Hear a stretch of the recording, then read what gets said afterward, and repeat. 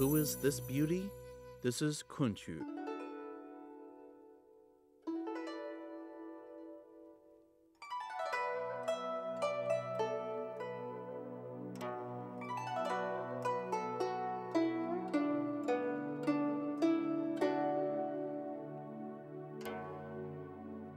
I come from the foot of Kun Mountain in Suzhou. Since I was young, I have heard that over 500 years ago, Kunqu Opera spread from this area all over China. At that time, it was called Kun Mountain Opera and developed through the melding of southern opera of the Song dynasty and northern music from the Jin and Yuan dynasties. From the middle period of the Ming dynasty through to the Qing dynasty, it was recognized as a kind of refined court music. In the opera field, it developed over 230 years into a unique form, and modern Beijing opera and regional operas, popular around the country, draw inspiration from and developed based on Kunqu Opera.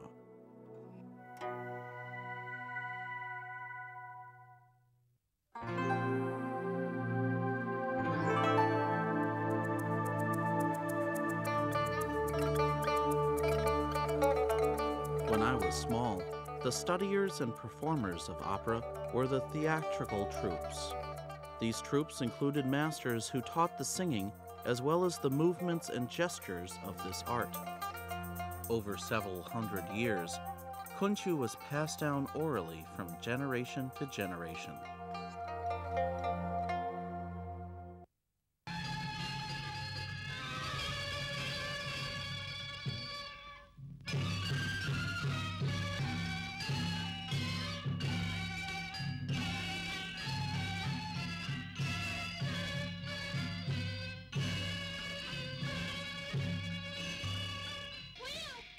Like Kunqu itself, the story of the opera Duanqiao, or Broken Bridge, came to maturity during the Ming Dynasty. Kunqu of today still tells stories and preserves elements of many musical forms of that time. Traces of court music, popular songs, and Buddhist music from centuries past can all be found in Kunqu.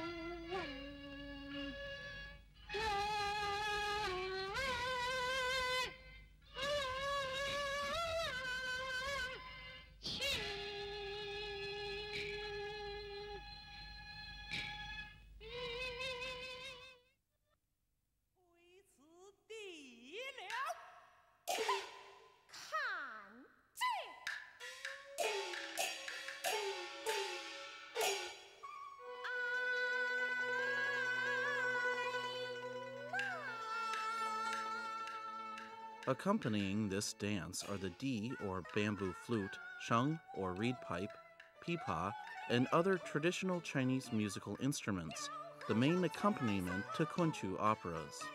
They completely back up the singing and are likewise a very important part of Kunqu.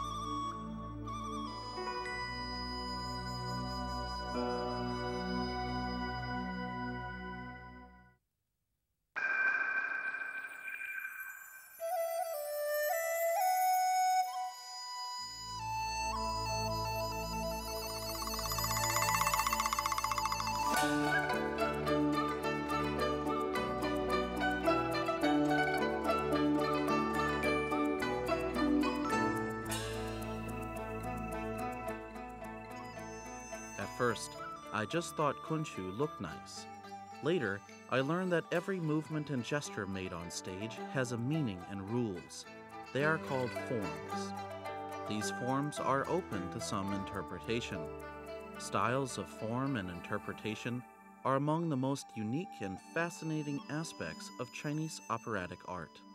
In the opera Huozhuo, or the Snatch of the Spirit, the movements completely show what is felt in the characters' hearts.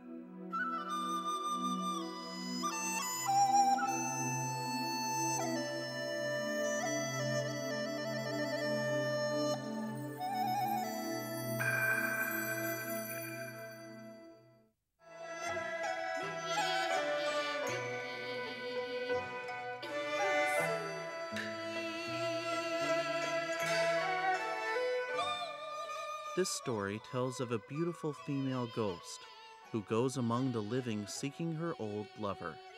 She follows him to another world to continue their love affair. The love and happiness of the two characters is revealed by their gestures and movements.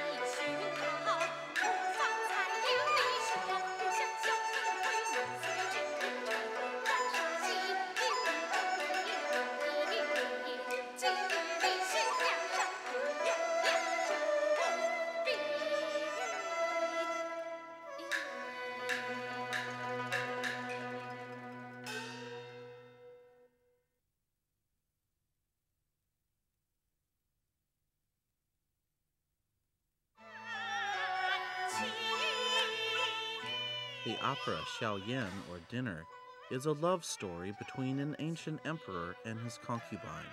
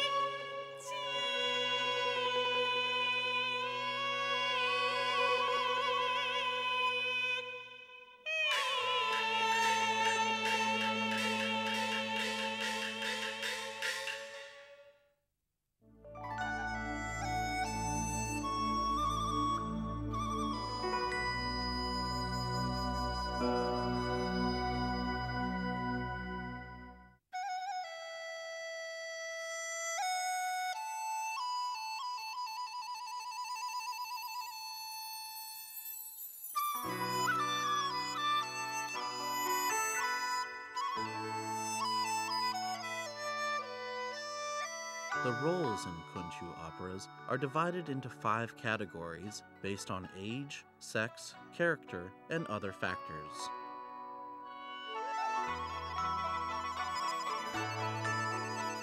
Young and middle-aged male roles are called sheng. All female roles fall under the category of dan. Jing, or painted face roles, are upright and valiant men. Mo roles are older men. Chou, the clowns, are normally audiences' favorite roles. They have amusing blots of white painted onto the middle of their faces.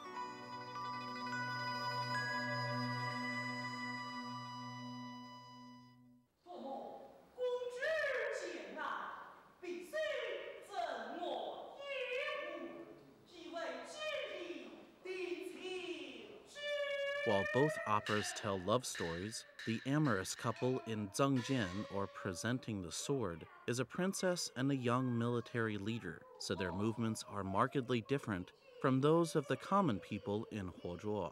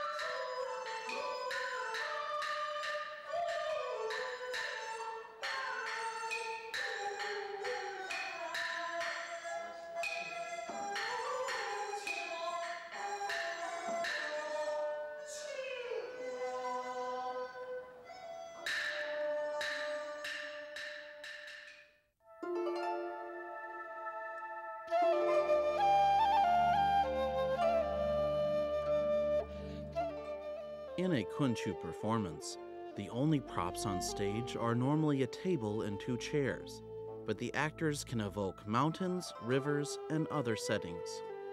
Actors can create the feeling of a beautiful world through both evocative and abstract means that sometimes make sung words or clear movements unnecessary. The simple stage can become a convincing palace court, and song and dance can portray a moving story.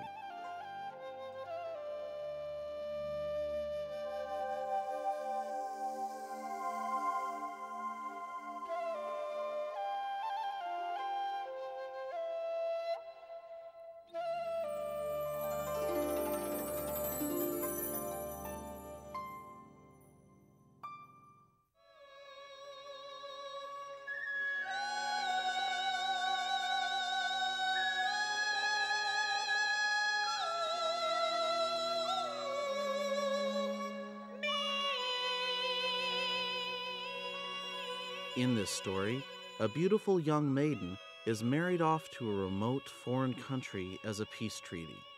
She uses dramatic dance movements to show her longing for her distant family. The open stage represents the vast rivers and mountains standing between her and her home.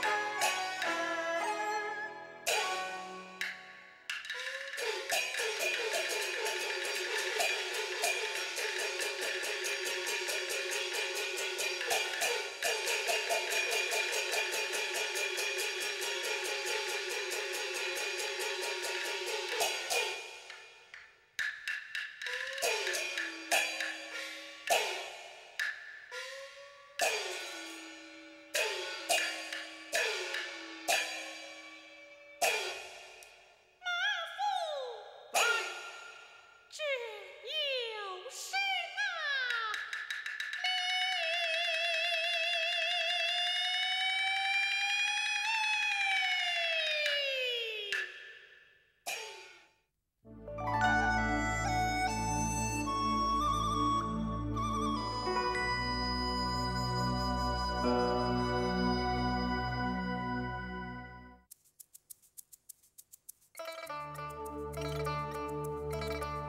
I was young and studying opera, the most difficult part was the beautiful but elusive words.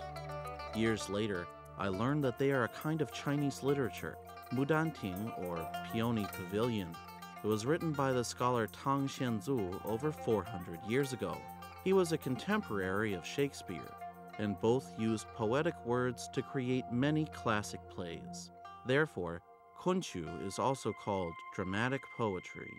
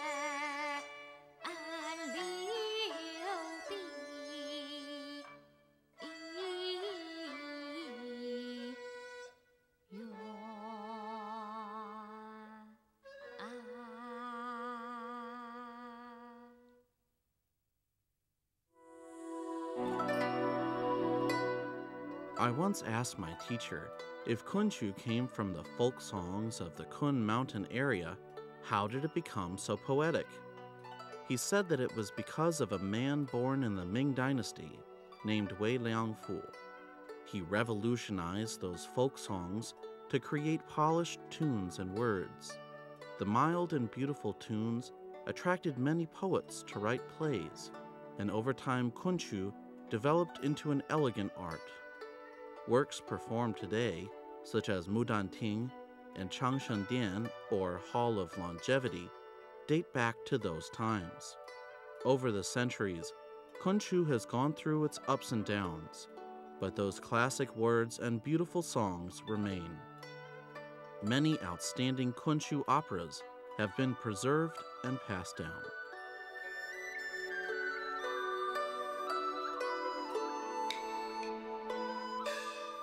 Finally, it's time to take the stage. In Kunqu, makeup is complicated, and all Jing characters must get their faces painted. Every character in an opera has a set makeup style. The colors and patterns represent and tell the audience about a character's nature and identity.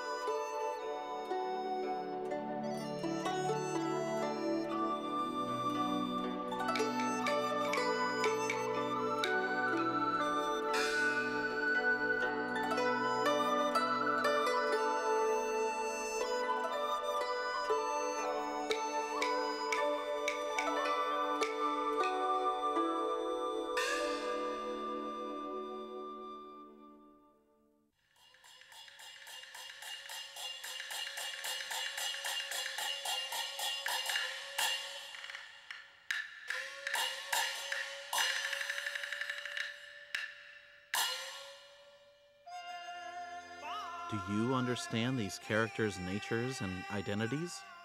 Red represents loyalty, black is a sign of valor, and gold or silver face painting means a character is a supernatural being or ghost. So, this play is about the righteous and brave deity Zhonghui leading some ghosts to deliver the dowry for his sister.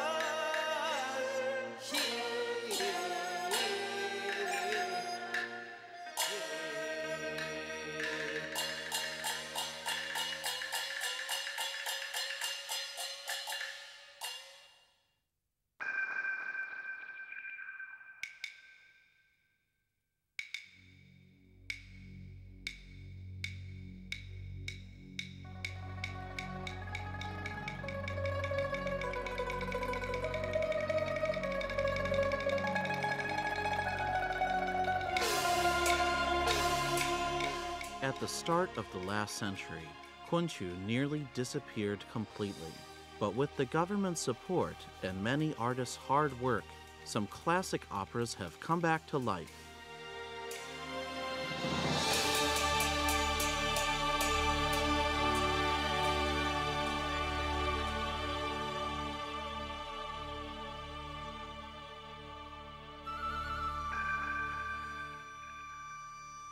Recently, Kunqu has earned many new fans.